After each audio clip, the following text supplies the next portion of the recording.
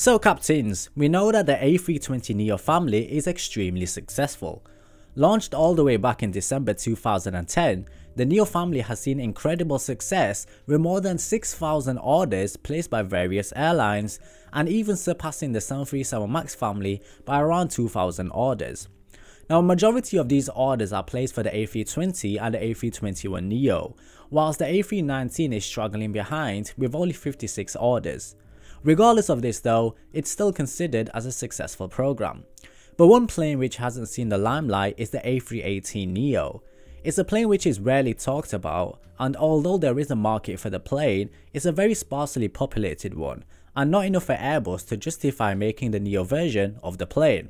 Now if you think about it, the A318 is built on the same line as its bigger brothers, using most of the same parts, and there's no reason why Airbus couldn't offer it. For example, the 767-200ER was built on the same line as the 767-300.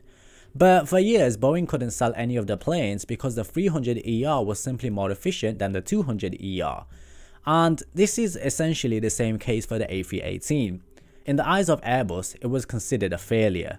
Some planes were even used for parts when they were only a few months or years old.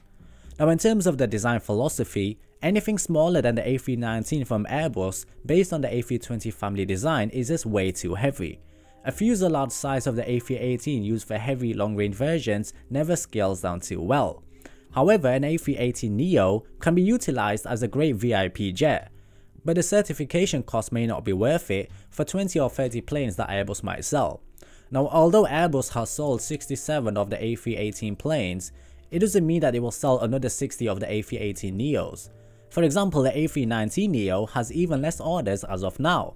Now we know that reducing the size of the fuselage will reduce the price only slightly, but the operation and the maintenance costs will be the same as compared to the A319 and 20 for example. This makes the economics of such a plane worse if you consider the low revenues generated. Now in my opinion, I don't think there would be a good enough incentive on Airbus developing the A318neo, given that the larger A319 hasn't sold so well. However, if airlines demanded Airbus to pursue the project and they were assured that they would gain a large amount of orders, then they could possibly change their mind. Other than that, I don't see it happening. And a great example of the usage for the A318 would be British Airways with the London City to New York route. Now due to the aircraft range limitations, it has to land in Shannon, fill up its fuel tanks and then depart once again.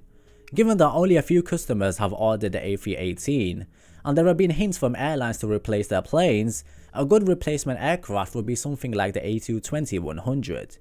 The plane can carry an all-premium cabin of 40 seats, and it has the range to fly to New York without stopping.